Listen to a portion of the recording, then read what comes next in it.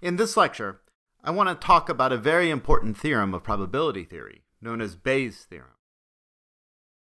Recall that the definition of conditional probability, so for example, for two formulas H and E, the probability of H given E is defined using this ratio.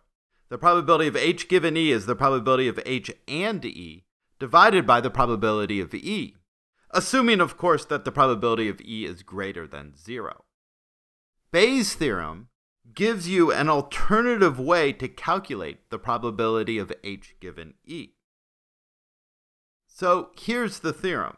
The probability of H given E is equal to the probability of E given H times the probability of H divided by the probability of E. So we can justify or prove this theorem just using the ratio definition. So the probability of H given E is the probability of H and E divided by the probability of E. Now what do we have on the right-hand side? So on the right-hand side, we have the probability of E and H divided by the probability of H. And this is multiplied by the probability of H divided by the probability of E.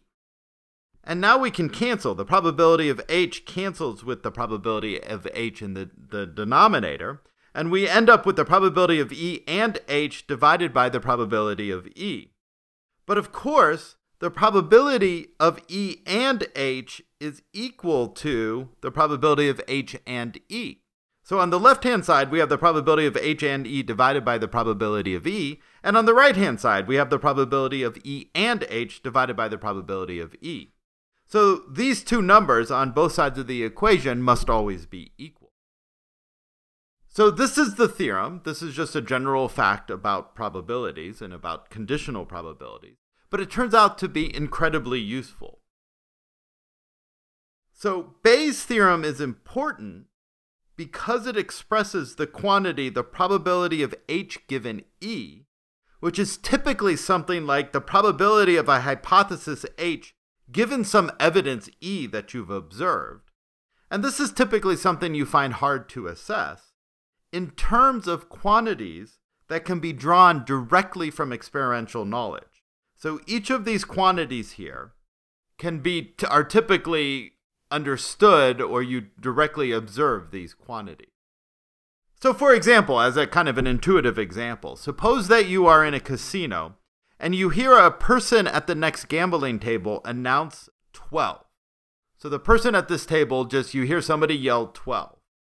And we want to know whether he was rolling a pair of dice or a roulette wheel. That is, I want to know what is the probability that dice is true, so he was rolling a pair of dice, given that you heard him announce 12. You want to compare that with the probability that a roulette wheel was spun, given that you heard the announcement 12. Well, based on our background knowledge of gambling, this is just facts about gambling we know, that the probability that somebody would announce 12, given that they were rolling some dice, is going to be 1 out of 36. This is just a fact about rolling dice. Similarly, the probability that somebody would announce 12, given that they're spinning a roulette wheel, is going to be 1 out of 38. Also, we have been walking around the casino, so we have observations and we have prior information about what is the prior probability of rolling dice and what is the prior probability of rolling a roulette wheel. You have prior information about how many roulette wheels there are and how many games involve throwing dice. But that is exactly enough information in order for you to calculate these two probabilities. So here's a more concrete example. Suppose that you select one card from a standard deck of cards. Now, let Q be the statement, the card is a queen. And let F be the statement, the card is a face card. So the question is, what is the probability of Q given F? So given that somebody tells you or you learn somehow that the card you drew is a face card, so a face card is either a jack, king, or queen, what is the probability that the card you're holding is in fact a queen? Well, one way to do this calculation is just to figure out what is the stochastic truth table. So here we have our two propositions, Q and F, and here's the Q and F, just for your information. Now, we need to figure out what are the probabilities of each of these four possibilities. So in order to calculate the probability of Q given F, I need to figure out what probability do I attach to each of these rows. Well, that's not completely straightforward, but to do the calculation, so how many ways can you get a queen and face card? Well, there are 4 queen face cards.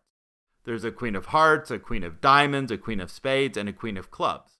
So there are 4 queen face cards out of a total of 52. How many cards are a queen but not a face? Well, there are none, because a queen is in fact a face card. So there's a 0 probability of getting a queen card that's also a face card. How many cards are not a queen but are a face card? Well, those are the jack and the king. So there are 4 jacks and 4 kings, so it's 8 out of 52. And now we need to know how many cards are there that are not queen and not face cards. So that's the remaining cards. There are 40 out of 52 of them.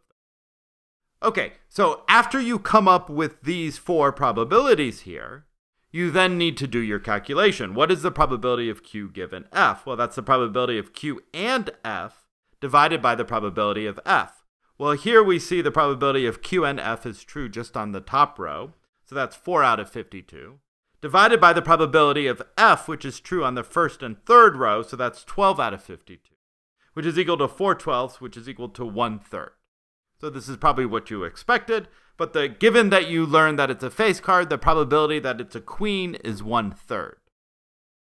But we can do this calculation without actually having to go through the trouble of finding the stochastic truth table. Why? Well, we know that if it's a queen card, if you learn that it's a queen card, then the probability that it's a face card must be 1, because every queen card is, of course, a face card. We also know the prior probability of being a face card is 12 out of 52. There are 12 face cards out of a deck of 52. And there are 4 queen cards in a deck of 52. So this is enough information to determine what is the probability of Q given F. It's the probability using Bayes' theorem. It's the probability of F given Q times the probability of Q divided by the probability of F. So this is equal to 1, that's the probability of F given Q, times the probability of Q is 4 out of 52, and the probability of F is 12 out of 52, which is then going to be equal to 4/12, which is equal to 1/3. So these two numbers are in fact the same. That's what we should expect. There's 2 ways of calculating what is the probability of Q given F. One using Bayes' theorem, the other using a stochastic truth table. So this coming up with the stochastic truth table was not such a big deal because there were only 2 atomic propositions, so there's only 4 rows. But in general, there might be lots of different possibilities, or determining exactly what these probabilities are that you attach to each of these rows could be quite difficult. On the other hand, we typically will have some of this information. We will know what the probability of F is, or the probability of Q, and what the probability of F given Q is. In fact, we have terminology to refer to the different parts of Bayes' theorem. So we think of H as being some hypothesis that we're testing, and E is the evidence that we have received or observed. So the probability of H given E is known as the prior. This is the posterior. This is the posterior probability of H after you observed your evidence. The probability of E given H, This is the likelihood of observing some piece of evidence given that your hypothesis is true. So the probability of E given H is typically called the likelihood. And the probability of H and the probability of E, this is your prior information. The probability of H is the prior probability of your hypothesis, and the probability of E is your prior probability of observing the evidence E. Now, one last comment about Bayes' theorem. So here is Bayes' theorem as I stated it.